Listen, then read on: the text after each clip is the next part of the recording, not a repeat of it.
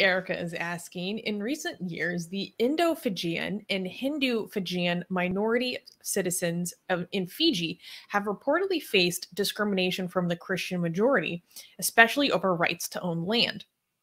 Some politicians and religious leaders have even called for banning other religions. So, how can peaceful coexistence be maintained and violence like that like what happened in previous coups be avoided?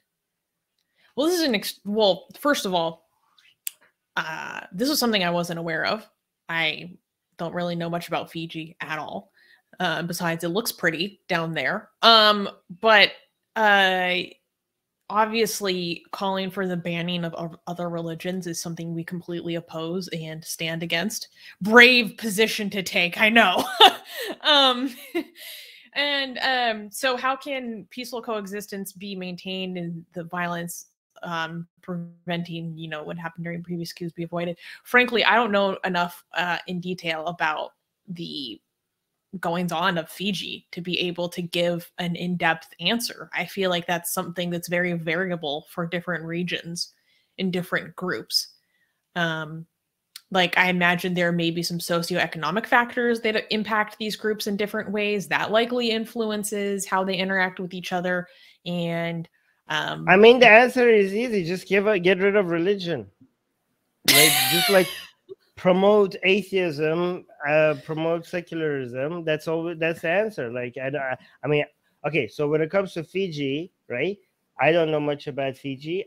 But I can tell you, I used to date a Hindu Fijian, so there's that. Okay. Oh, interesting.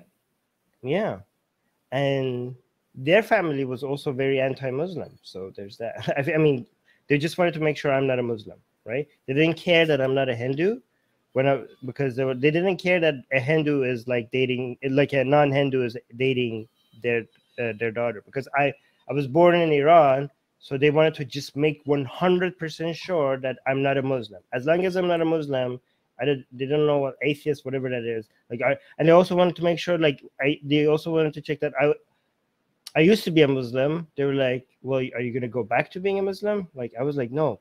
Right. So they're like, but that was like very important for them. But other than that, it was pretty okay. Right. So, I mean, it's interesting how you see, like, from a community that is facing discrimination from Christians, but they still have that anti-Muslim discrimination still built within their, way of thinking, even though they themselves are a subject of discrimination. But yeah, I mean, the solution to all of this is just to like promote atheism. I think I think that's very reductionistic. I know you're joking. I think no, I'm not. They probably need much stronger.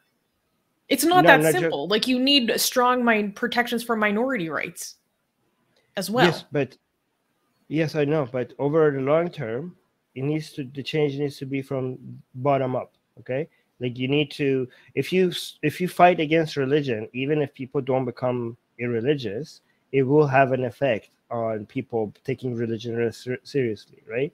So I'm not saying people should, like, the expectation is for everybody to leave their religion, but if you promote a culture where atheism is part of the people's vocabulary, is like, and secularism is an ideal that people are like pushing for, even if people don't leave their religion, that level of competition will make people take their religion less seriously, right?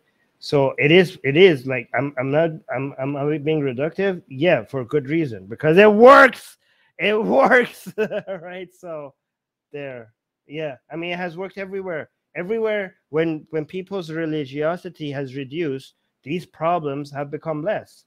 So if I'm being reductive, it's because I've seen the results.